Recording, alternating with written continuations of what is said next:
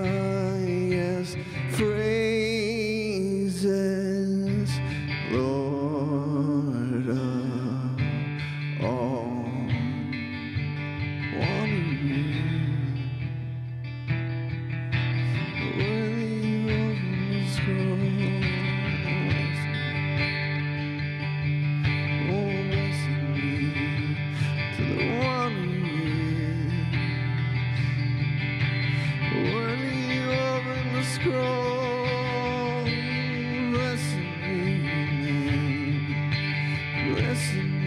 To the one who is worthy to break the scrolls, blessed be your name, blessed be your name. To the one who is worthy to open the scroll, blessed be your name, blessed be your name. Blessed be your name. Blessed be your name. Blessed be your name. You who can open the scrolls, blessed be your name. Blessed be your name.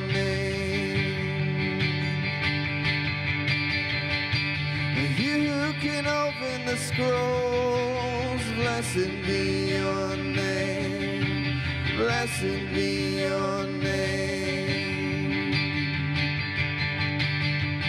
To the one who's worthy to open the scroll, blessed be your name, blessed be your name. To the one who's worthy to open the scroll, blessed be your name, blessed be your name. To the one who is worthy to open the scroll, blessed be your name, blessed be your name.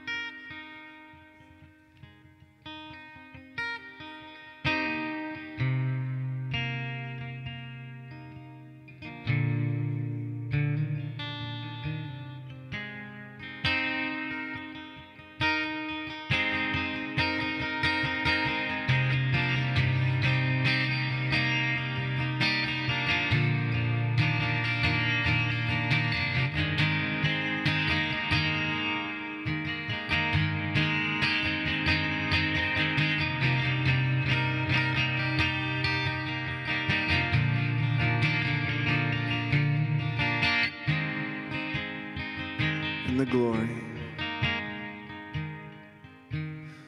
in the glory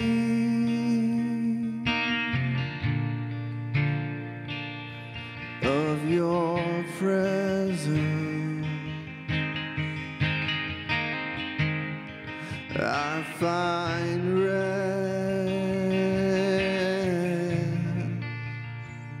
for my soul.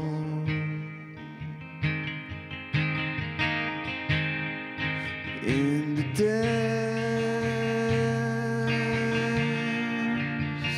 of your love, I find a peace that makes me whole. in the glory of your presence, I find rest for my soul. In the depths of your love, I find peace. It makes me whole.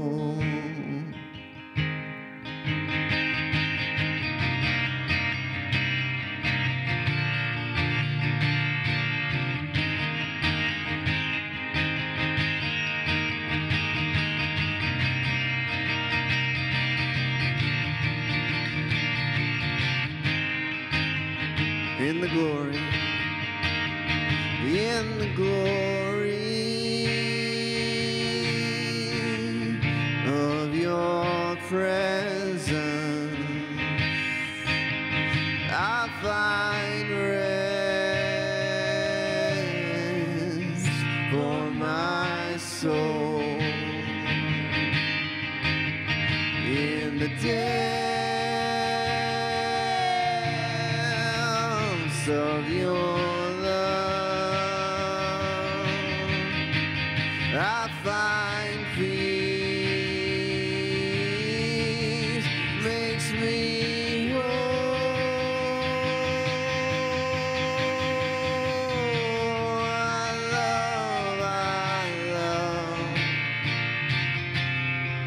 I love your presence. I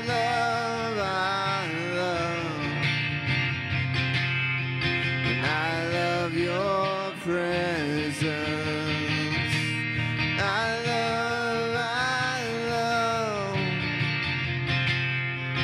I love you, Jesus.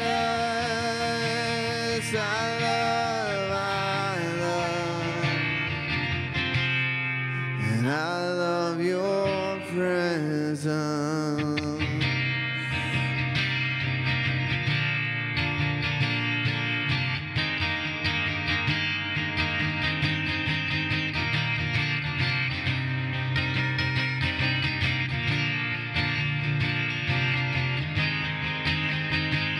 In the glory, in the glory of your presence, there is a rest for my soul. In the depths of your love, I find peace, makes me whole.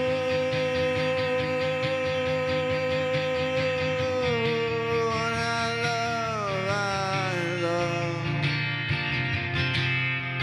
I love your presence.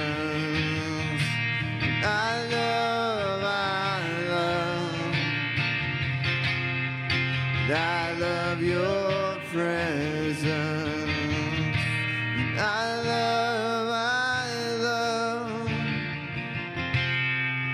I love you, Jesus.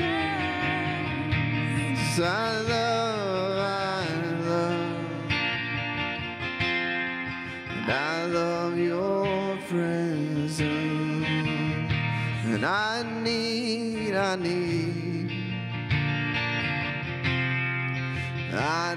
your presence. I need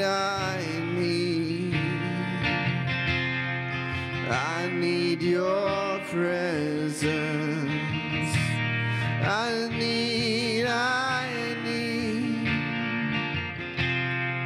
I need you, Jesus. I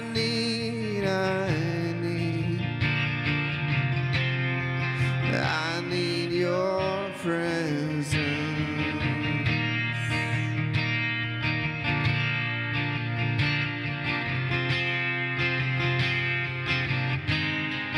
Draw me away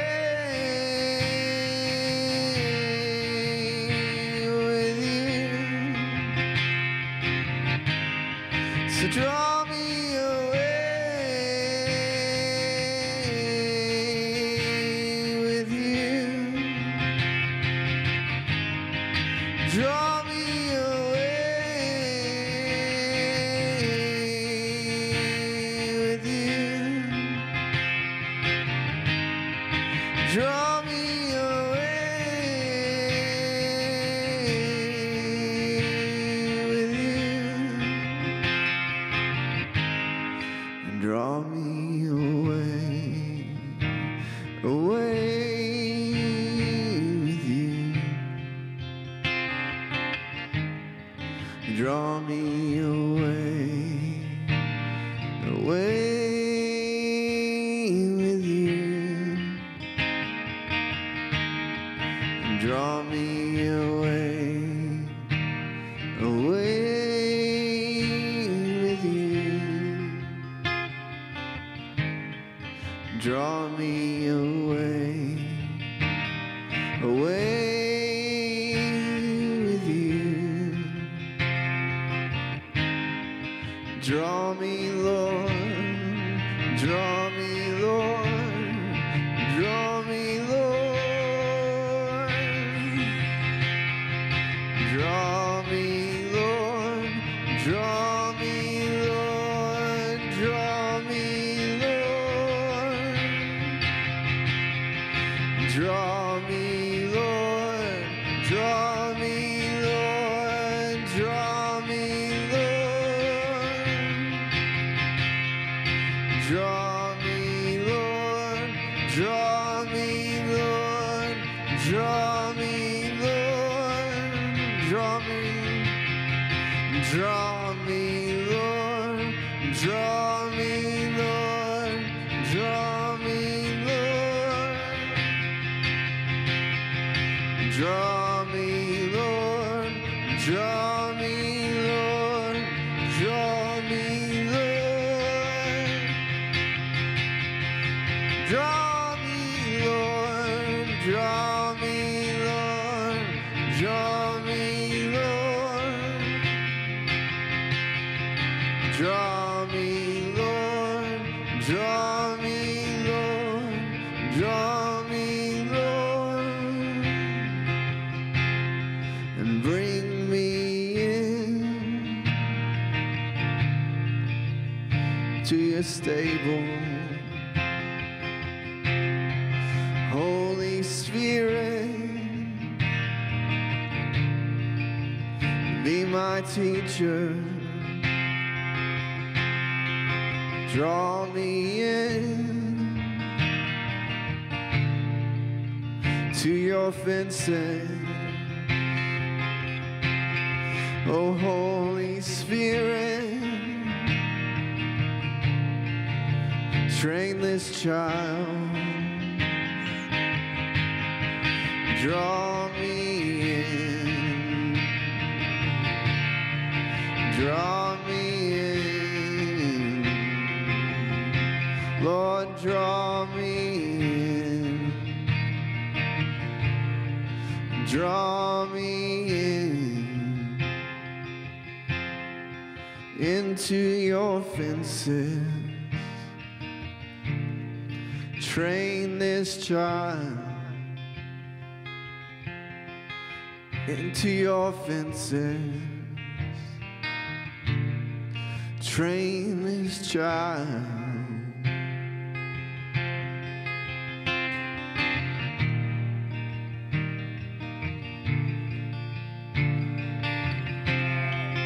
In your presence I am changed.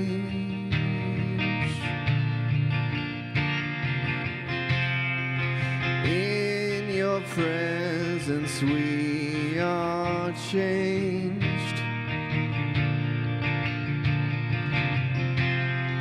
It's in your presence presence never the same.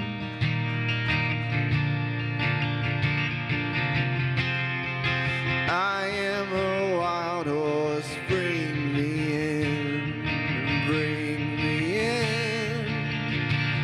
Train me, child trainer, bring me in. Child trainer, train me, bring me in, bring me in. Child trainer, train me, bring me in, bring me in. I'm a wild horse.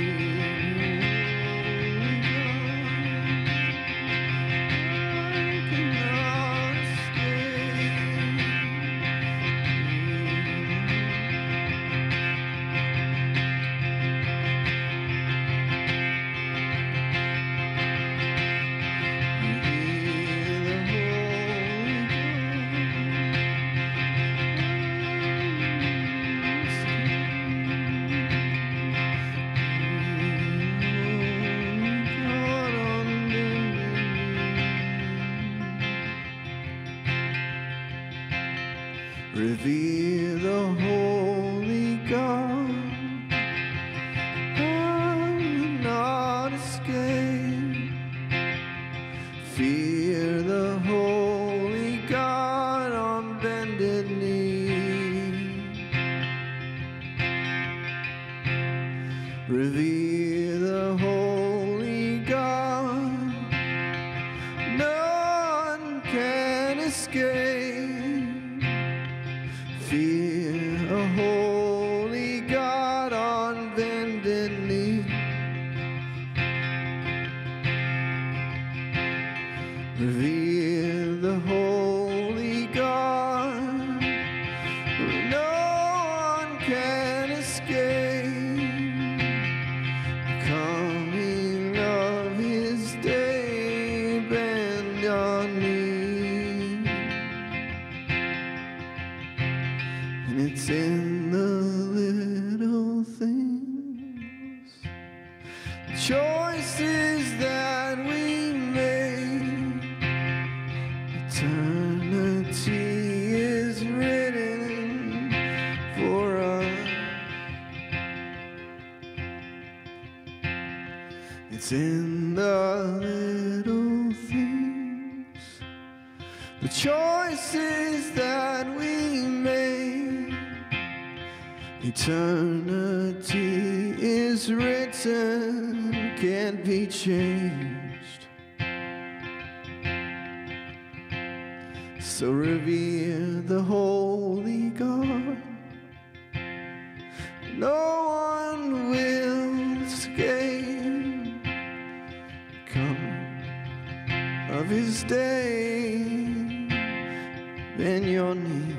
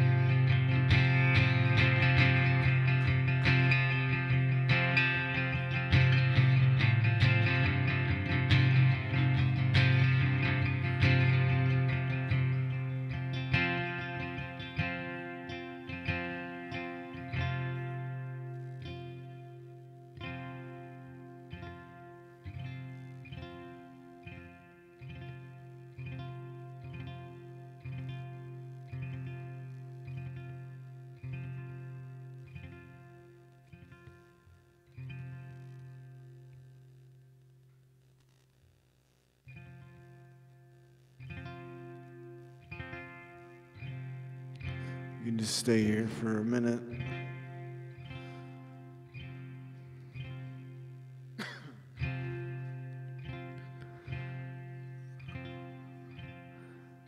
Don't think I have the words quite to articulate it, but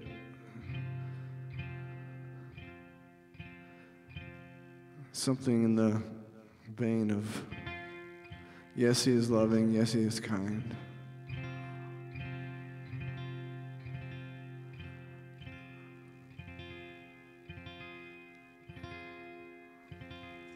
But if we only, I guess if that's the predominant attribute all the time, and the reverence and the fear, the godly fear, it's not there enough. I guess for me it's easy to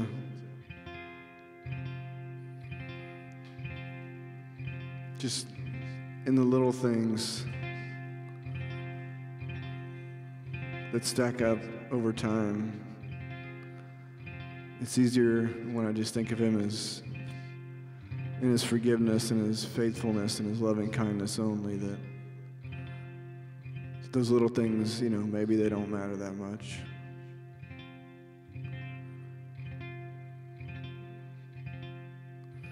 But if you think about his attributes of fire and justice, judgment, righteous judgment, holy fear, holy terror.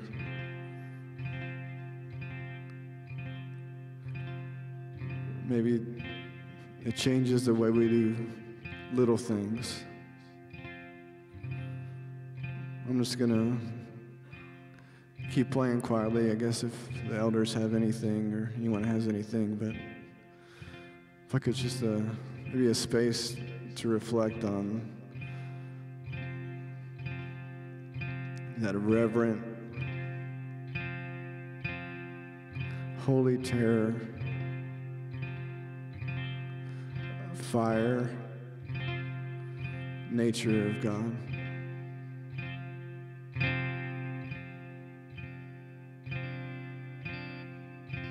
Just pray right now, Lord. Thank you so much for the way you've led us so far. And we do pray right now, Lord.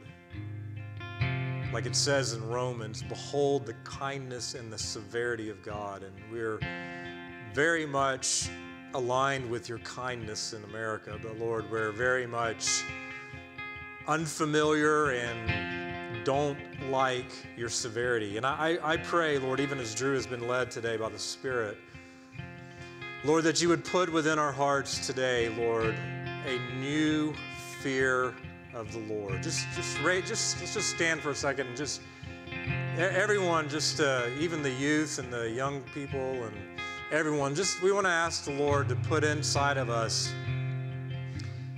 a real fear of God that's by the Spirit of the Lord.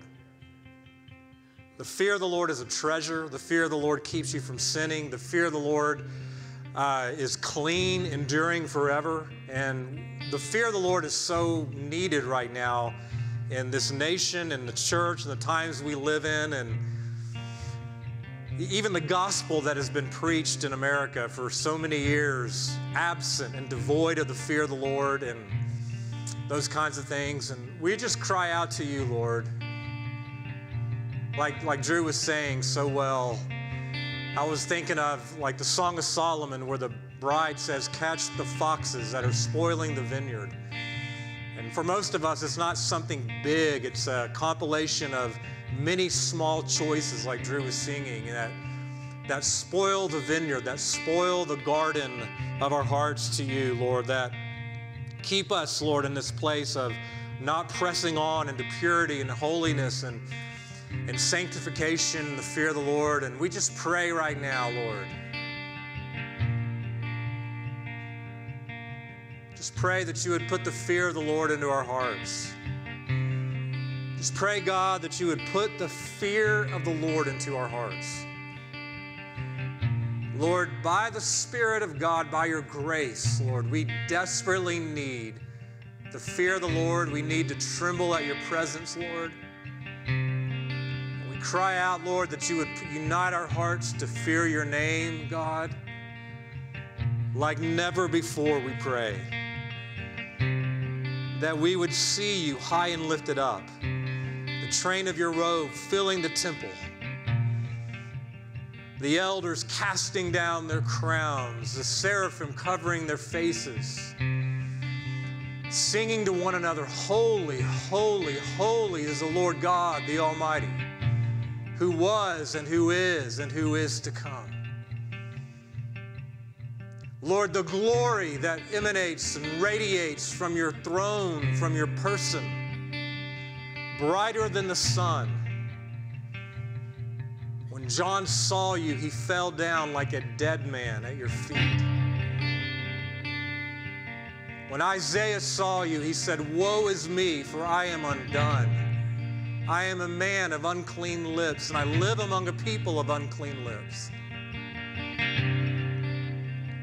Lord, I pray that you would refine us and, Lord, put the fear of you in us. Put the spirit of the fear of the Lord within us, we pray, Lord. Let us not be casual, Lord, with you. Lord, yes, we can be your friend. Yes, we can have a deep, intimate, communing relationship with you. Yes, we can call you Abba, Father. Yes, we can call you bridegroom, God. Yes, Holy Spirit, you are closer than our skin, being grafted to us, spirit to spirit. But Lord, I pray where we can become casual, where familiarity can cause us to approach you with the kind of attitude that can get us killed, really, talking about the Holy of Holies. We cry out, Lord, that you would put the fear of the Lord back into our hearts, back into the hearts here in this church, back into the hearts of the remnant in this nation. Lord, back into the hearts of the people who live in America, back into the hearts of the American church. Lord, that we would fear you again, your judgment. You are clearly rising up in judgment in this land, in this hour, both in the church and in this nation. And I pray, God, help us to fear you. Get the compromises out, Lord. Just expose to us the compromises so that we could walk in purity and holiness before you. The fear of the Lord is clean. The fear of the Lord brings cleansing. Lord, just let the spirit of the fear of the Lord cleanse our hearts right now from other loves, from other desires, God, from other things. And I pray that you would give us, Lord, by the grace of the living God, a fresh hunger, a fresh thirst for you, Lord, to return back to our first love, to return back into that place of intimacy and communion and devotion to you. We pray, God, that we would repent and return and come back, we pray, and sustain us with the fear of the Lord, which is our treasure, we ask in Jesus' name.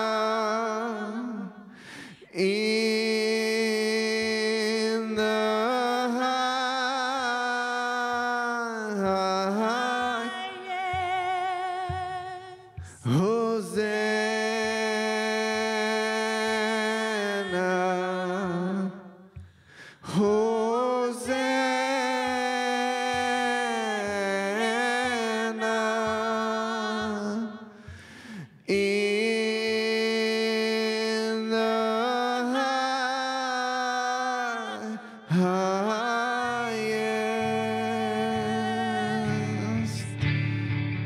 Hosanna, Hosanna,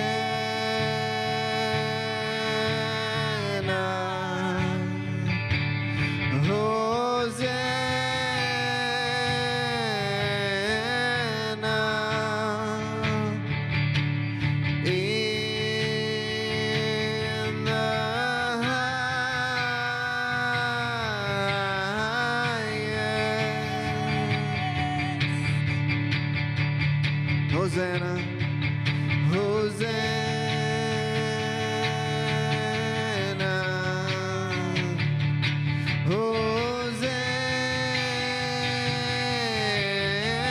Hosanna, in the highest.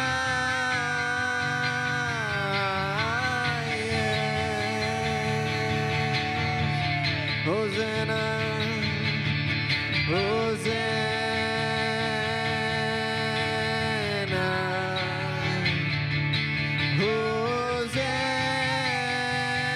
Hosanna,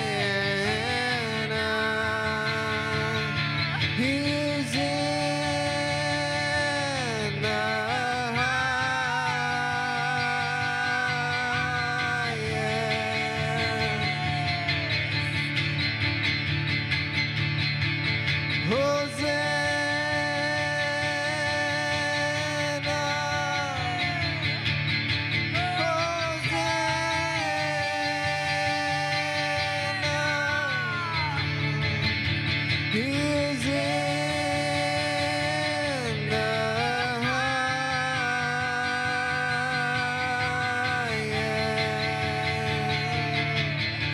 Hosanna. Hosanna,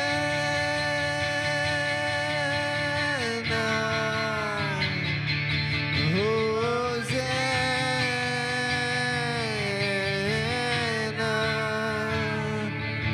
you are in the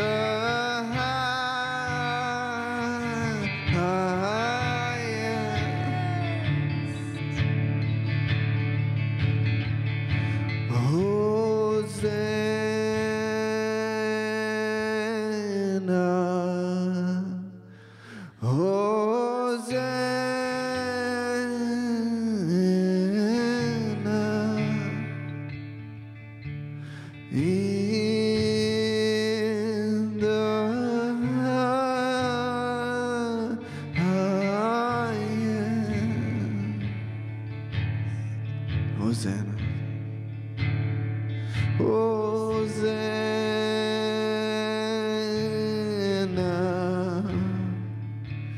Hosanna,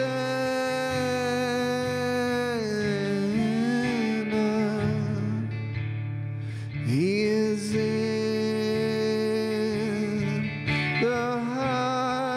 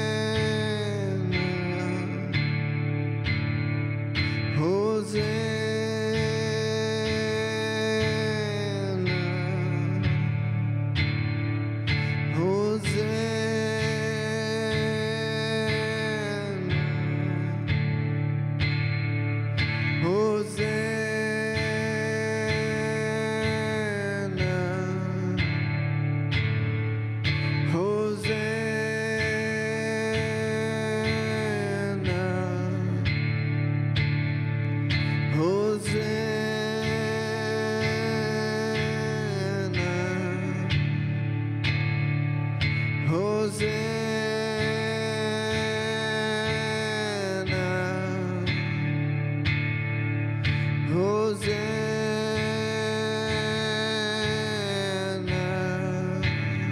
worthy is the Lamb that was slain.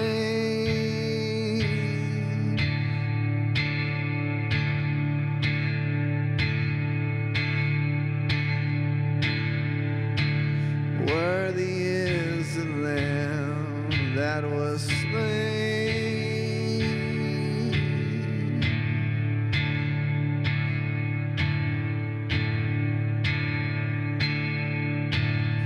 All the elders bow, all they cast their crowns at the feet of the King.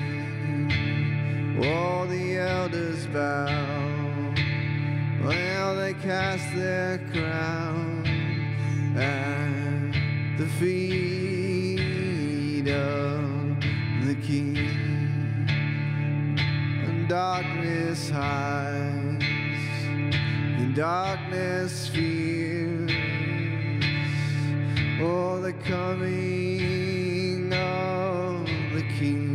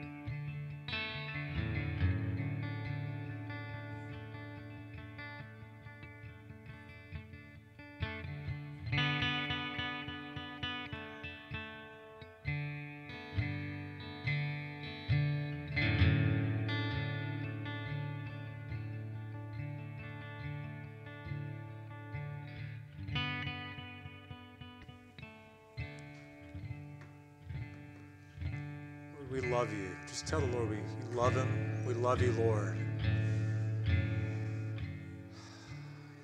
Lord, we honor you today. Just tell you we honor you as King.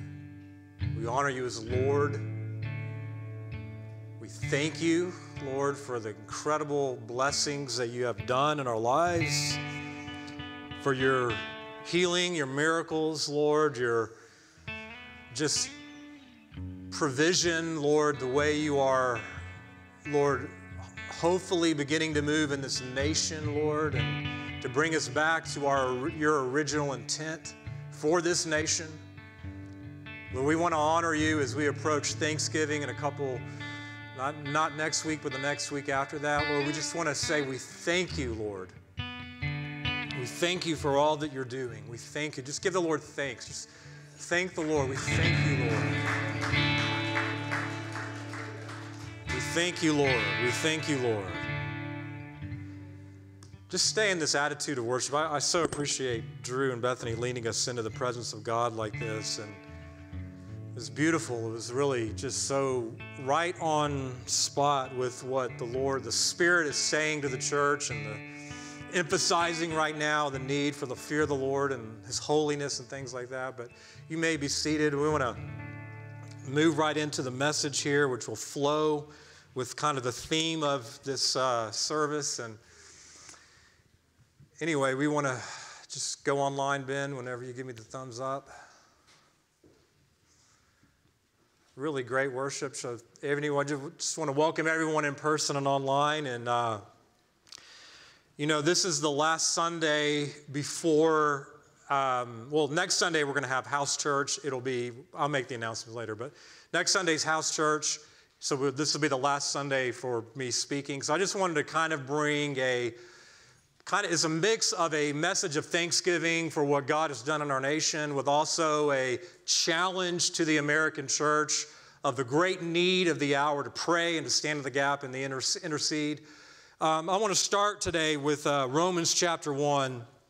You should turn to Romans chapter 1, verse 21.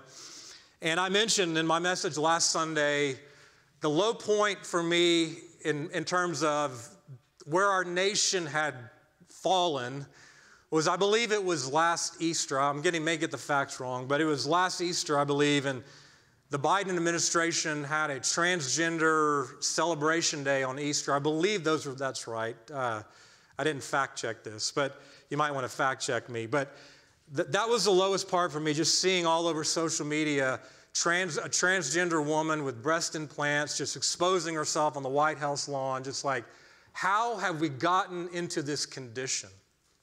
How has our nation gotten into this condition? And though elections can definitely help change that, the real core issue is found here in Romans 1:21, where Paul lays out the descent into human depravity, but he really points out right here in verse 21 the root cause of it, which is, we want to get America back to where we need to be. We got to start here with Romans 1:21. For even though they knew God, and I would say that's very true of America for the most part, we have very strong Christian roots in our history. We knew God. Here's where our issue is. We did not honor him as God. Like we were singing about today in worship. We did not honor him as God. We did not hail him as King of Kings and Lord of Lords. We did not fear him and give him the fear he deserves. And this is really also what happened is we did not give thanks. And as we approach Thanksgiving, I'm very, very thankful for that. God, I don't believe is done with America yet. I had my doubts. I really, really had my doubts. Lord, are you done with this nation? Are you sending us into judgment, into captivity? I don't believe we're there yet, thank God. I don't believe God has given up on this nation. And as we approach Thanksgiving, it's important that we are thankful to God for the origins and the history and the founding of this great nation. I'll tell you, I don't know what's happened, but it's sad to me that so many Christians who live in America don't know the true history of this nation and the founding of this nation and God's fingerprints on this nation and the Spirit moving to form this nation. I mean, you ought to go back and read history. You ought to go back, and I recommend even the book, The Light and the Glory, if you want to read about that, just the move of God to establish this nation. You know, there's a saying that people say that history belongs to the victor. I don't know if you ever heard that saying, but history belongs to the victor. And the idea is that whoever wins the war controls the narrative. Whoever wins the battle controls the narrative and the stories and the history. And so even in this country where secularism and humanism and the progressive agenda has won and really conquered the education and the brainwashing of this nation, we have lost the history of this nation. We have lost what God did in the founding of this nation. And we've got to return back to the roots of what God did originally in forming this nation if we want to be the nation God has called us to be in these end times. So this message today is a message of thanksgiving. It's a message of challenge to the American church. This is not a call to a Democrat or a Republican. This is a call to the church in America. I believe this is what the Spirit of the Lord is saying to the church in America. It's time for the church in America to become watchmen on the wall. Watchmen on the wall, intercessors for their nation. Yes, there is a call to pray for Israel. There is like Isaiah 62, 6 and 7. On your walls, O Jerusalem, I have appointed watchmen all day and all night. Take no rest for yourselves and give God no rest until He establishes and makes Jerusalem a praise in the earth. In other words, God appoints watchmen to pray for the destiny of Israel. But I believe also, just applying the Scripture, God appoints watchmen, the church, intercessors, to pray for their nation. This is a call to prayer, and for a call to call the church in America to pray for their nation, for the destiny God has for this nation. I was listening to a radio show today, or not today, last week, and the radio show host was comparing, he was comparing the national anthem and how the national anthem, the origins of the national anthem, just to be honest, I don't really think about the national anthem. I'm more worried about if Georgia's going to beat Tennessee. I don't think about the lyrics of the national anthem, and but the radio host was telling the story, and I was like, "That's amazing." I feel really dumb that I didn't think about the story of how the national anthem was created. But it was, if you know, you may not know, Francis Scott Key's. I didn't even realize this. I slept through history in high school, and I slept through don't tell Anna. I slept through history in high school. I slept through history in college. But now it's like you start getting interested in this, like, oh, this is pretty interesting, I didn't realize the War of 1812 was called by some the Second Revolutionary War. I don't know if anyone knew that, but America was in battle against Great Britain for a second time, and the British had come in the siege of Baltimore, had come in and burned down Washington, D.C. They were now launching an offensive against Fort McHenry in the Baltimore Harbor, and Francis Scott Key was he was a 35-year-old lawyer. He was going on board to a British ship to negotiate the release of a prisoner. And on board, he overhears the British talking about their plans to bomb Fort McHenry. And the British say, "You can't leave. You got to stay on this ship until this battle's over." So Francis Scott Key is watching, and he sees at the twilight last gleaming, the flag is standing over Fort McHenry, and all through the night, bombs are blasting and all this stuff. And he doesn't know, will the flag still be standing when this is done? And he says, if you know the lyrics, he says, "Oh, can you see by the dawn's early light?" He didn't know. He did not know. It was a question. He did not know, would the flag still be standing after that battle, or would we be at twilight's last gleaming? And I really believe that's kind of where, and I heard the radio show host say this, that this is kind of where we are in America. Are we at the twilight of this constitutional republic? Or are we at the break and the dawn of a new day? I have both hope. I have more hope for our nation right now than I've had in a very, very long time. But I also have a sober awareness that we are at a major crossroads. That the nation of America is a major crossroads, and the church in America must get on the wall and intercede and pray for the destiny of this nation like never before. The destiny of America hangs in the balance. The destiny of America hangs in the balance. We got to look at Germany, for example. Now, I love Germany.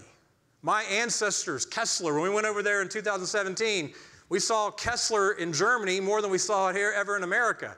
And we realized that we are the kettle makers from Germany and Austria. And I love Germany. I love the food. I love the people. The coffee is incredible. It's just an incredible place. But when I was there, I was thinking, okay, what a warning Germany is to America, because Germany was the catalyst of the Protestant Reformation through Martin Luther and the printing press. The breakaway from the Catholic Church and all that was spearheaded by Martin Luther when he received the revelation of justification by faith. And through the printing press and all that did to release the gospel, the true gospel, the recovery of the true gospel throughout Europe. And I believe even historians have rightly said that without the Reformation, there would not have been America.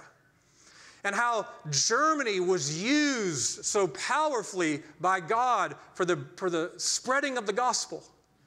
Yet over time, Germany, through secularization, liberalism, through the Enlightenment ideals, Germany began to descend into greater and greater darkness, eventually giving rise to Hitler and the Holocaust. Now, America stands at a very similar crossroads. Like Germany, we very much have our roots rooted and established in Christianity. But whether we go on as a nation to fulfill our destiny, do you know nations have destinies by God, intended by God? A lot of people, you can read the scriptures, that God has destiny for nations and prophetic plans for nations. And it's up to the church, I believe, to pray for their nation for God's destiny to be accomplished, because there is great conflict and great battle. But will we go the way of Germany and descend into darkness, or will we become what God originally intended for this nation? I don't know. I think the battle is still out. I have hope. I have great hope.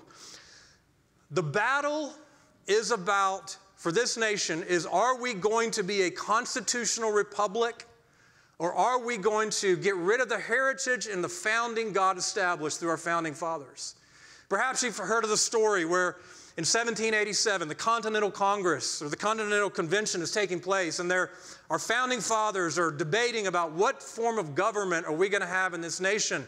And after they were done, a lady comes up to Benjamin Franklin and says, he says to her, or she says to him, "Well, doctor, what have we got, a republic or a monarchy?" And Franklin replied, "A republic, if you can keep it." What an incredible form of government that I believe the Lord himself helped establish in our foundings. We have a republic if we can keep it. That's the battle right now. Are we going to remain a constitutional republic, maintaining our own national sovereignty, or are we going to go the way of the push for globalism and the rising up of the antichrist kingdom, which is now rising up through the European Union and the UN and the World Economic Forum and the WHO and all these different three-letter organizations that are trying to push on global government? Is America going to remain a constitutional republic as intended by God and our founding fathers? Or are we going to surrender our national sovereignty and move into global government from this antichrist system that's rising up? That is where we are. That is what this whole battle is about. Now, I know if you get on, I'm on Twitter all the time, and I like it because it helps me understand the thought process of this nation, where people are thinking and what they're thinking about. I guarantee you, if somehow this message goes viral, someone would accuse me of being a Christian nationalist. I don't know if you've heard that term. Have you heard that term, Christian nationalist? I hate that term. I want to ban it from our vocabulary. It's so confusing. Like, you know, it's like if you want to really annoy me, call me Pastor Bryan. And if you really want to annoy me, say Pastor Bryan is a Christian nationalist. You will really get under my skin. Please, you know, now I know my brothers are probably going to start doing that. But in today's culture, if you love your nation and you desire to be guided by biblical principles as in its founding and honor the strong influence of Christianity that was at its beginning in its history, that does not make you a Christian nationalist. Now, I'll explain. Basically, a Christian, actually, the definition's so vague, I don't even hardly, it's almost as difficult as trying to define a transgender whatever, binary, non-binary. I mean, it's just so vague. I hate the term. But it's possible, listen, I think it pleases God that we can honor and pray for our nation to align with God's purposes without idolizing it. We can desire for our nation to prosper and to fulfill God's purposes without putting it above the kingdom. We can honor the flag without elevating it above the cross. We can stand for biblical values without trying to get rid of the First Amendment, which gives religious freedom. We can pray for God's purposes to be placed within our president and his administration without becoming partisan. Let me say that one more time. It is possible, no matter how you voted, to pray, God, would you put your purposes for our president and his administration into their heart so that we can fulfill your purposes without being partisan. I mentioned last Sunday, Revelation chapter 17, God himself puts into the heart of the Antichrist in 10 Kings. I'm not calling Donald Trump the Antichrist. Some people, oh yeah, I agree with you, he is the Antichrist. Okay, I'm not saying that at all. I'm saying God can put into the heart of very flawed people his purpose to carry out his purpose and to bring justice to execute his plan. So we can actually pray, God, put into the heart of the president and his administration your purpose for this nation, even if they have selfish motives, so that your will can be done. You can intercede for God to fulfill his destiny for America without believing America is the new Israel, or without believing that America is God's favorite nation with a manifest destiny. You can advocate for the return to Christian values that shape this nation without trying to turn it into a theocracy or without trying to make every single person a Christian. Listen, America is not going to ever be a fully Christian nation again unless we have a third great awakening. I mean, no amount of legislation or laws can ever change the heart. That is the job of the Holy Spirit. But this is what I believe, this is what I call myself. I'm not a Christian nationalist, I'm a Christian constitutionalist. I want to see, as a Christian, our nation go back to the Constitution that our founding fathers established through much prayer and reliance upon God. And I believe it was divinely inspired, this form of government, and even the Constitution. Obviously not even remotely close to Scripture, but you can see the wisdom of God in our Constitution. I believe God led our founding fathers. That is what I'm advocating for, is that we maintain our constitutional republic through intercession and prayer. It's a call to pray for America's destiny. I just want to lay out 4 things that I believe America, God's purpose for this nation, is meant to be from the very beginning in the founding of this nation. And we're to intercede based on God's original intention.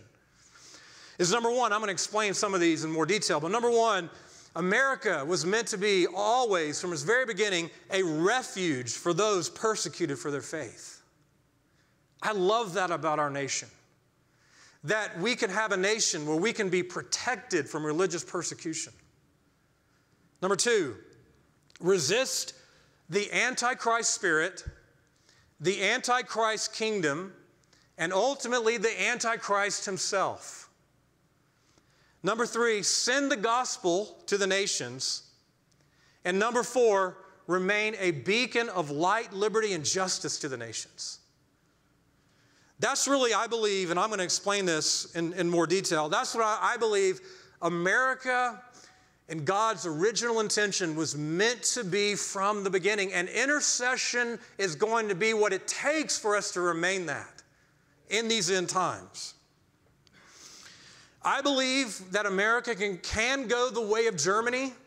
We're at a crossroads. But I also believe God is giving us an opportunity right now for a great turnaround. Therefore, we must respond in prayer and intercession. Some have prophesied that the rebirth of America is at hand. I think that's true. That doesn't mean it's going to happen because some of these things are conditional. God can reveal His intention. God can reveal His desire. But a lot of that depends on, will the church align themselves with the Lord in intercession and pray for God's will to be done in heaven as on earth, in this nation as it is in heaven? Or will we just become complacent and apathetic and say, whatever will be, will be. I'm just going to totally focus on the kingdom of God, which we need to focus on the kingdom of God, but we also need to focus on our nation. So will we take this opportunity we have before us where God is, I really do believe this is what the Lord is saying to the church in America, to this nation. The rebirth of America is at hand. The rebirth of our constitutional republic is at hand. Will you partner with me in prayer and intercession for this to take place? If you have your Bibles, turn into your Bibles to Isaiah chapter 20, or Isaiah chapter 1, verse 21. Isaiah 1, verse 21. And obviously, Isaiah is talking about Israel. He's talking about God's plans for Israel.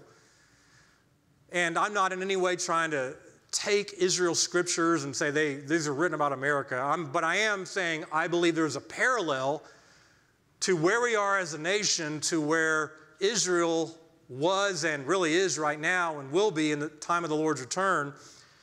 But Isaiah was prophesying about the nation of Israel, and I'm going to apply this just for a moment. I'm going to take this out of context and just make application to what I believe the Lord is saying to this nation right now.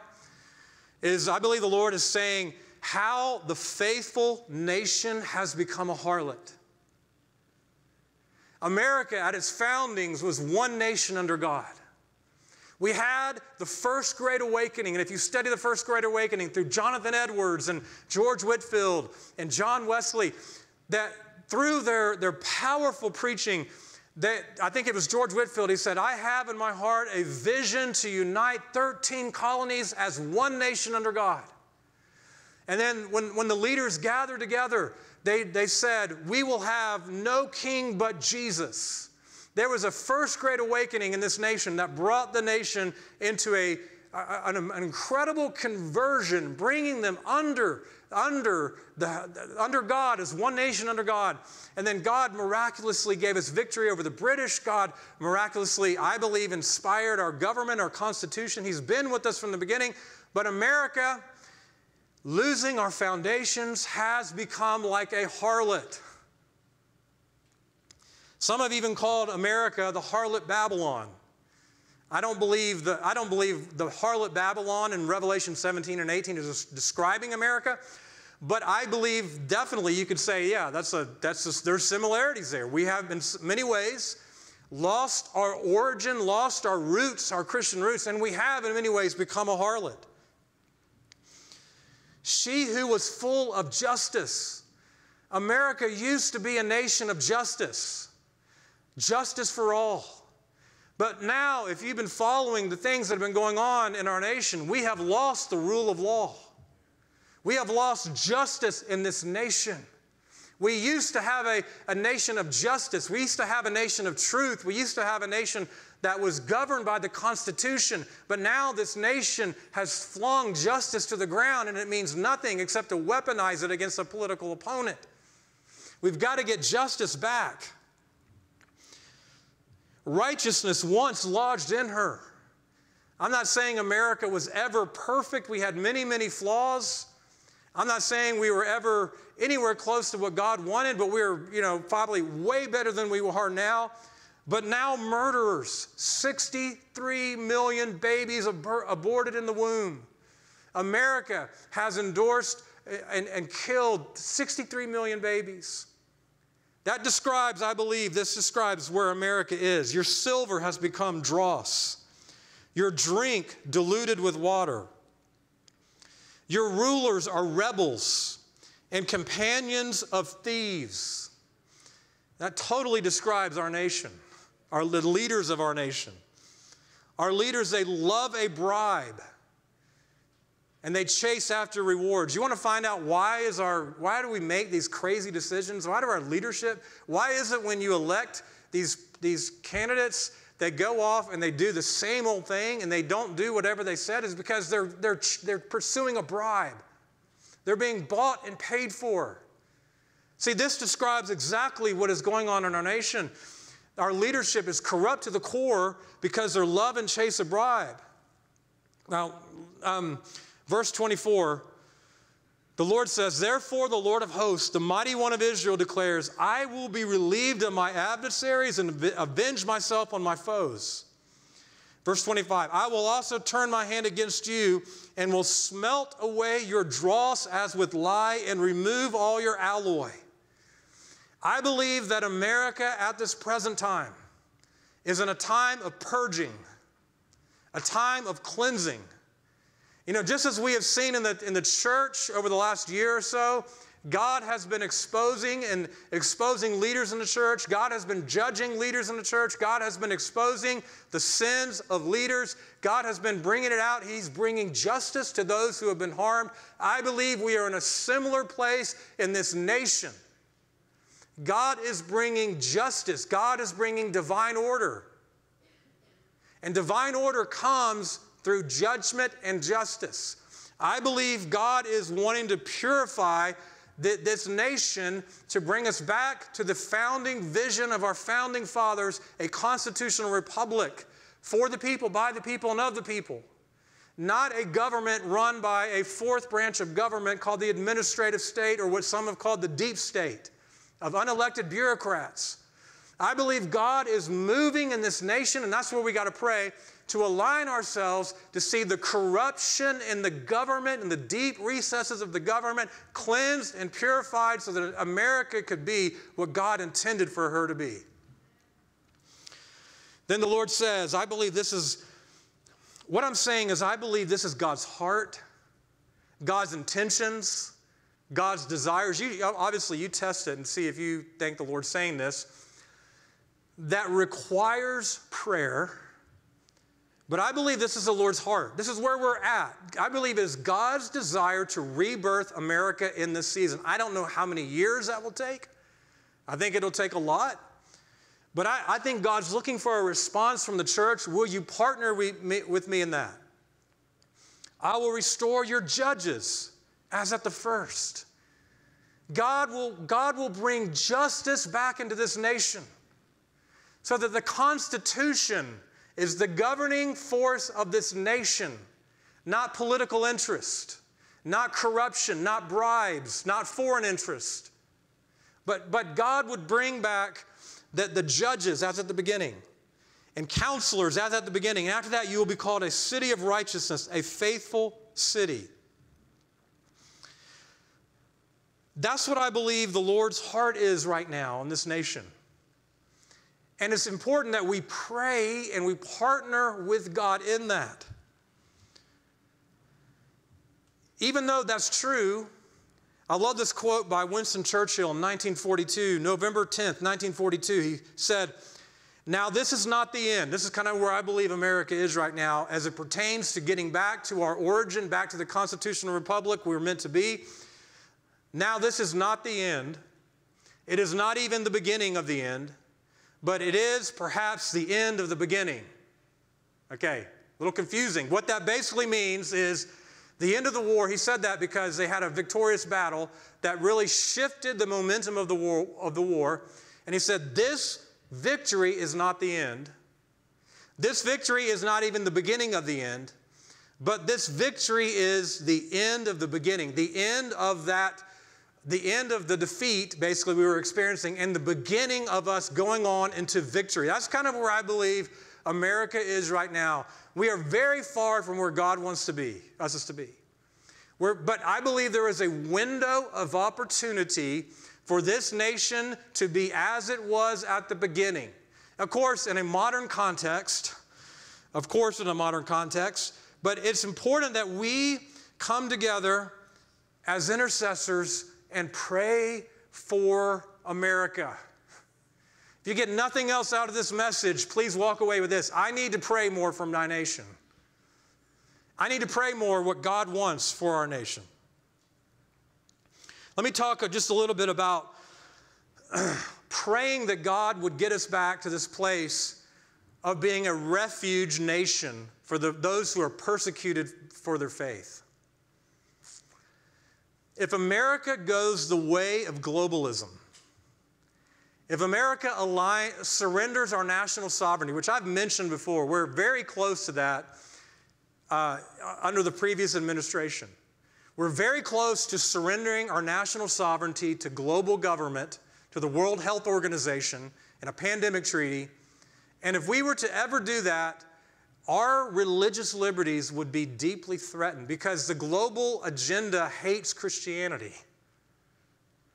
And so we've got to fight because I believe, listen, this is what I believe is in the heart of God. From the beginning of the founding of this nation, and I'm going to show this in a minute, was God's heart for this land was to be a refuge from the antichrist and from persecution, and especially in the end times.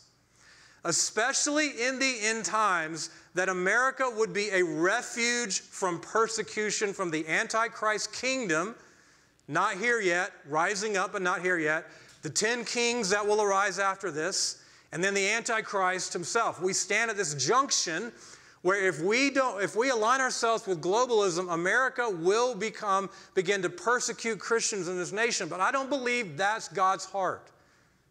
I believe God has intended this nation to be a refuge from religious persecution. And that's why we need to pray. And now that we're close to Thanksgiving, I love the story of the Puritans and the Pilgrims. When they came, you don't really think about it when you're, in kindergarten and you're just, getting candy corn and dressing up like Indians and pilgrims and all that. But the story of it is incredible. I think even our family, the Kesslers, fled Austria, Germany, Austria. We fled and came to Georgia, Savannah, because we were being persecuted by the Catholic Church in Europe. And so the way that America, the Pilgrims and the Puritans, the Pilgrims were what they call separatists. They wanted to separate completely from, this is in England, separate from the Anglican Church, which was kind of like the Catholic Church back then. And then the Puritans wanted to try to reform the church from within. But eventually they realized through persecution, okay, this is not going to work. They fled to the Netherlands for a bit. And then finally they said, we're going to try to seek refuge in this nation, that what they called the Great Wilderness. And I love, if you've ever heard of the John Winthrop. Have you ever heard of John Winthrop? Raise your hand if you've heard of John Winthrop. Okay, so we got to get educated. Okay, John Winthrop was a Puritan figure, the leader in the New England colony for 12 years, the mayor. And listen to what he wrote when he was journaling about whether or not he was still in Europe. He's praying about, okay, Lord, should I come to America? And he's kind of, wrestling through his thoughts, knowing the challenge it would be. And this is what he says. And I believe in this, you can see the intention of the Lord. See, a lot of times we think the founding fathers, George Washington, but I think John Winthrop was a major person who had the vision of God for this nation in his heart. He said it will be a service to the church of great consequence to carry the gospel into those parts of the world and to raise a bulwark against the kingdom of Antichrist. That's pretty wild, isn't it? Which the Jesuits labored to rear up in those parts. All other churches of Europe are brought to desolation due to persecution. But who knows but that God has provided this place to be a refuge for many whom he means to save out of the general calamity, meaning the persecution in Europe, seeing the church has no place left to fly but into the wilderness. He's quoting Revelation chapter 12. I think it's like 13 through 14. When the woman flees the persecution of the Antichrist, and then God delivers the woman and brings her into the wilderness. That John Winthrop was saying that, I believe America is meant to be one of those wildernesses, a nation of refuge from the persecution of the Antichrist. Isn't that beautiful? Like someone you probably never even heard of, that God was putting into this man's heart his vision for this nation. That at the end of the age, we would be a wilderness. We would be one of those places of the wilderness of protection from the Antichrist and his persecution against the church. That we would be a refuge nation that would resist the Antichrist and his agenda. I mean, I love that John Winthrop had this vision from the Spirit of God for what this nation was meant to be from its very origins, and is meant to be, especially now at the end of the age, as we head closer to the arising of this Antichrist kingdom that's emerging. We've got to pray that America will be a refuge from the Antichrist.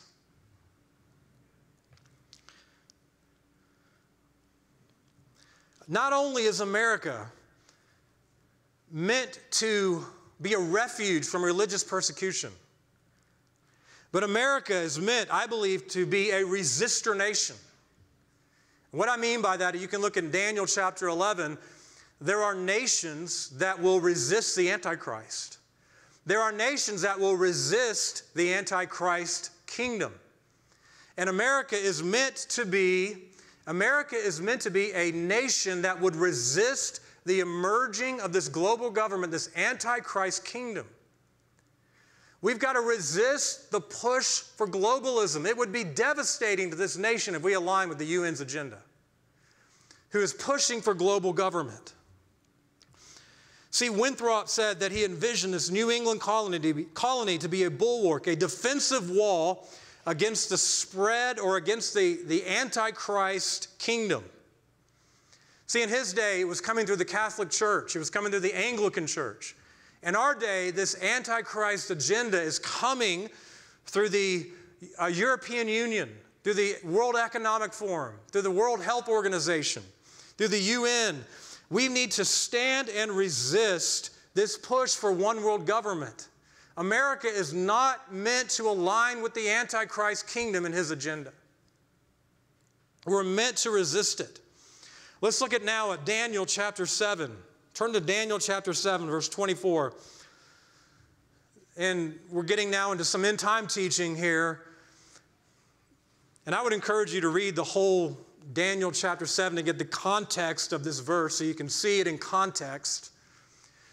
But I think if you understand Daniel chapter 7, verse 24, you can see the beginning emergence of this kingdom. Daniel, the angel, tells Daniel in this vision, he says, as for the 10 horns, he sees 10 horns. He says, out of this kingdom. Okay, I want you to see first, a kingdom is established. Okay, you get that? There's a kingdom before there are 10 kings. As for the 10 horns, out of this kingdom, so there's a kingdom that's established, 10 kings will arise. And another will arise after them. That's talking of the Antichrist. And he will be different from the previous ones and will subdue three kings. So what we've got now is, first, there is an antichrist kingdom. I don't believe the antichrist kingdom is in place yet, though I believe the European Union and the World Health Organization and the UN and the World Economic Forum is the beginning of that. I don't believe it could fully be characterized as that yet, but is that at its beginning. It's emerging, it's arising, and you can even see the great push that America has had. And I mentioned this a couple weeks ago. The World Health Organization is pushing for a pandemic treaty, which basically says in any future pandemic, you surrender your national sovereignty of how you will handle a health crisis to the World Health Organization, and we decide what vaccines are required. We decide whether you have a digital ID to track your vaccinations, which eventually is going to lead to a social credit system like China, except it's on a global scale. And that basically you have to surrender your national sovereignty to us, to the WHO. And I'm like, that's insane. Yet our former administration was pushing that and was going to align with that. And that's actually aligning us with this emerging antichrist kingdom. That's not good. Now I want to just read one thing that on November the 7th, 2024, after the election, Donald Trump said, I am going to immediately terminate that treaty. Praise God. Whether you like Trump, whether you hate Trump, whether you're in between somewhere, praise God that he is terminating this treaty. It would be devastating to this nation. He says, I am not going to allow public health to be used as a pretext to advance the march of global government. Praise God. Praise God. We are going to withdraw from the corrupt World Health Organization. We're going to work to forge a new coalition of nations that are strongly committed to protecting health while also upholding sovereignty and freedom. Praise God for that deliverance. That is not good. That is not good. America, and this is where I'm calling us as intercessors to understand the times and the seasons, to understand God's purpose for this generation, to be like the sons of Issachar who understand the times and the seasons with knowledge of what we must be done, is we must pray to resist global government. So back to the 10 kings. I don't know if you've ever heard of this organization called the Club of Rome. Has anyone ever heard of the Club of Rome? Mitch has probably heard of the Club of Rome. Michael? Yeah. Just a few people have heard of the Club of Rome. It was founded in 1968, but basically what it is a global think tank. It's a bunch of really smart, at least they think they're smart, people who are trying to figure out, okay, how do we handle overpopulation? How do we handle resource depletion? How do we handle all the global issues we are facing? And I'm just going to make a long story short. Their final plan was released in 1973, and they said, we want to divide the world into 10 regions. Okay, this is not, they don't study end-time prophecy. I mean, if it fully works out like this, I doubt it, but at least you see the mindset of the globalist mindset. It aligns exactly with what Daniel said and what the book of Revelation says, is that there will be 10 kings that arise out of this kingdom. America must resist this agenda. Okay, for the sake of our children and our grandchildren, we cannot align ourselves with global government because we know where that's going. It's going to eventually give rise to the Antichrist. America cannot align ourselves with that agenda. So this threat must be resisted in prayer. Like I said, there are resistor nations. Some people think like, okay, well, the Bible says the Antichrist is going to rule over the whole world, and therefore, what can we do? Some say, well, we won't even be here. We'll be raptured out, so what can we do? First of all, I don't think the scriptures say the Antichrist will have dominion over the whole world. I think only Jesus Christ will ever have dominion over the whole world. Satan wants that dominion, but I don't think God will ever let him have it. God wants to raise up resistor nations that would resist the agenda of the Antichrist spirit, resist the agenda of the Antichrist kingdom, and then ultimately resist the Antichrist himself. America is meant to be one of those nations. So, I can just imagine me going to the Senate and saying this word. They would laugh me out. But I'm telling the church because we can change things in prayer. We can get a hold of God's vision for this nation, and through prayer and intercession, we can labor and we can intercede and we can say, God, fulfill your will and your destiny for this nation, that America will be what it's meant to be. Our prayers can make a difference. So in conclusion, I want to call us to prayer, to pray for this nation, to pray for the destiny of this nation, to pray that America would be a nation of refuge always until the Lord's coming, to pray that America would resist the Antichrist spirit, the Antichrist kingdom, and the Antichrist himself, to pray that America would continue to be a nation that sends the gospel out to the nations, to pray that America would continue to be a beacon of hope and light and liberty to the nations.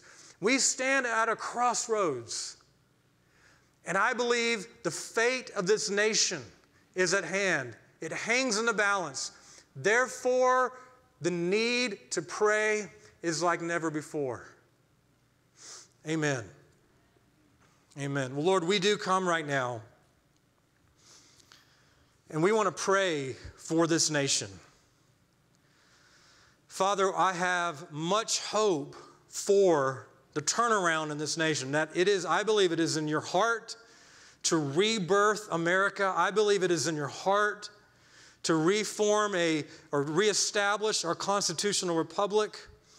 God, I believe there are purposes that you have for this nation that you intend for us to fulfill. Lord, I'm praying right now that the American church would wake up, that we would wake up. Lord, that we would intercede for the destiny of this nation, even as we approach Thanksgiving, Lord. We pray that America would fulfill the destiny that you had for us at the very beginning. Lord, we want to come and we want to say thank you for the founding of this nation. Lord, thank you for the way you moved in this nation. Thank you for the outpouring of the Spirit of God in this nation. Thank you, Lord, for the founding of this government. We are praying in this time, Lord, that you would put your purposes for this nation into the heart of our leaders, into the heart of Donald Trump and his administration, into the heart of the House and the Senate, into the heart of governors, Lord. Even if they have mixed motives and are doing it for themselves, you can still use that. But we pray that you would turn this nation back to you. We pray that you would purify the corruption in our government. We pray that you would release the fire of your judgment and your justice into corrupt agencies that are violating the Constitution. God, I pray that America would be a refuge nation from the attacks of the Antichrist. Lord, in the days to come, from the persecution of the Antichrist, in the days to come, that we would be a refuge of safety in this nation. Lord, we pray, I believe that is your intention. I pray that we would be one of those wildernesses, Lord, in Revelation chapter 12, that is protected, Lord, protected from the rage of Satan. We pray, stir up within your people a deep desire to pray like never before. Put it in my heart, put it in our hearts, we pray. Watchmen on the wall to stand in the gap for this nation. We pray, Lord, let your will be done for America. Let your kingdom come in America, we pray, in Jesus' mighty name. Amen. Amen. We're going to end the online portion here. And so we want to go ahead now and we want to take communion. And maybe, Drew, could you and Bethany maybe come back up and lead us in a song here? We're going to take communion around the theme of just being thankful for all that God has done. Just want to also invite people, if they want to share a testimony of thanksgiving, whether, maybe God has healed you, or maybe God has given you a breakthrough, or, whatever it is you're thankful for. There's something powerful about just expressing our thanksgiving to the Lord of what He's done. And, I think that this Thanksgiving could be one of our best Thanksgivings ever. I love Thanksgiving. I wish our nation didn't rush right into Christmas. It's like, wait until, Black Friday or something, just come on. Thanksgiving is an awesome, awesome time that that we celebrate and thank God for what He did in the founding of this nation. So anyway, if God leads you to, after we take communion, if God leads you to give a word of praise or thanks,